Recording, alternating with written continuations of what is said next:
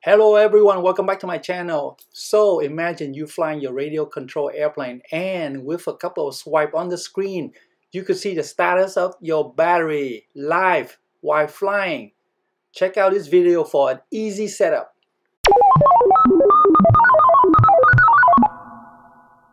So first of all, in order to make it work with your X20 or X18 transmitter, you would need a voltage sensor. It costs about $20. I will put a link in the description. The sensor comes with a twisted servo connector here.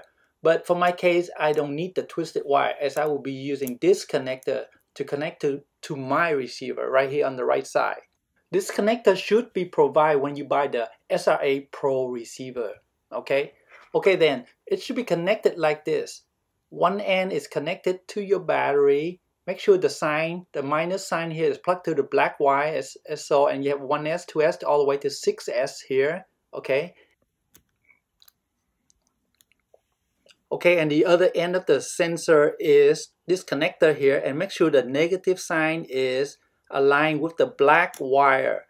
And this connector is an S port connector, and it's gonna connect it to the SRA Pro receiver. And as you can see here it is. It's gonna connect to that port right there. It's an S port right there.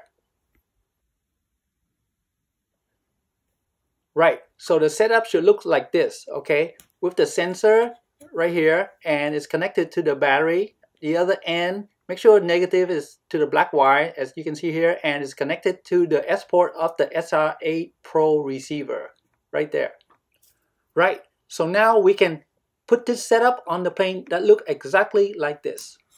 Let's do it. Okay, here we are looking at our airplane, the Ultra Stick. The battery is here in the front and it's connected to the sensor right here, and it's connected the other end to the SRA Pro receiver. As you can see, that's the battery connector right there, okay? And we got the black wire marking to the negative sign. That is good. And the other end is connected to the SRA Pro receiver right there. Negative sign right there, just like the setup that I showed you before, okay? And everything looks very good here. And the blue light is blinking right now. That is good. Data is transmitting. So let's go to the transmitter setup and verify if we can see this sensor. Okay, so just press on the airplane icon. Let's swipe and look for telemetry here. Okay, and what we need to do is turn on discover any new sensor. Turn it on, and as you can see right here, the live pole is right there. 22.95 volt is detecting, so that's good. So we are ready to install the LUA script to see the voltage sensor of the cell battery on our transmitter. Right, so next we will be installing the LUA script. It is free on GitHub and was developed by this gentleman named Leo Zahavi. If you find the script helpful, you could send donation to him, as I already have. Okay, then now just go to this GitHub website here. I will list it in the description also. But here is the website that we need to go to. And here you need to go to the Zavionix right here. And we need to download the code here. Here it has AR, battery, and cell, and all these script, but we're just gonna do the cells only. But anyway, let's just download the zip file here, right here. Just hit download zip here, and it's downloaded to your local drive on your PC. Okay, so it's downloading right now, and let's open the folder where it's downloaded to the download folder here, and it's in a zip format here. So let's just open up another file explorer, and I'm gonna create another folder, my FrSky radio here. Let's just create this folder here, and I'm gonna copy the zip file over. Okay, my FrSky radio. Okay, let's go into there, and let's just yank this zip file over and copy over there to this temporary folder that I created. So let's unzip this and extract it all, and let's change this to just go to the top of the folder, okay, like so. Okay, and let's extract it. Okay, so after extracting, it we have this folder here. If you go under there, it has many script files, but we are only interested in the cell directory script file, and we're gonna copy the cell onto our transmitter next. That's all we want right now. So let's go to our transmitter right now, and let's just put it into bootloader mode by pressing this button first and the power button, and then you will get into bootloader mode. And let's connect the USB connector to the back right here. So that should mount the drive onto our File Explorer on our PC.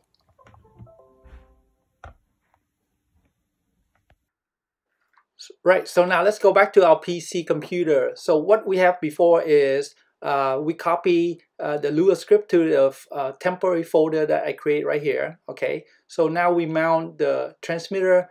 We should see the X20 SD card mount drive. It should be displayed. Let's open another File Explorer, and we should be able to see it right here.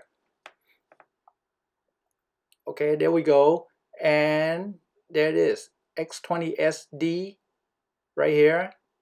That's from the transmitter SD card, and under there you can rename it. I already renamed it like that. Okay, so you can rename it if you want.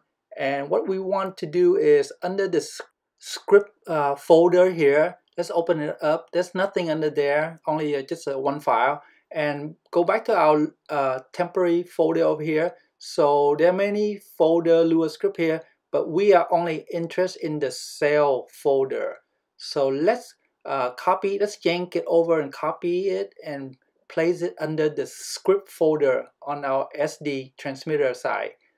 Then now just all we need to do is just eject the SD card and close the File Explorer, and we are ready to move to our next step. Right, so let's go back to the transmitter now. So let's pull the USB connector out. Okay, and after you do that, then now it's in bootloader mode. So just power off. Then now just power up the transmitter as normal. Okay, just press that button, power up, and let's just skip this. Okay, with that button here.